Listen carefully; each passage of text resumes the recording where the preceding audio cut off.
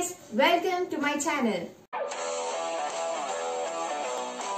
Today I am making almond chocolates with just 4 ingredients. So let's get started.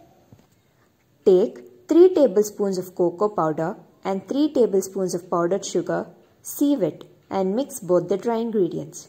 Set up a double boiler by placing a saucepan and adding water. When water comes to a boil, place a glass bowl on it. Add 2.5 tablespoons of butter and melt it on low flame.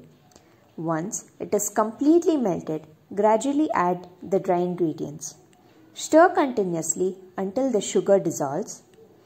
You can add half a teaspoon of vanilla essence and 1 teaspoon of butter if necessary. Add the roasted almonds. Transfer the mixture to a mold by using a piping bag. Let it refrigerate for an hour. Demold our almond chocolates and it's ready to eat.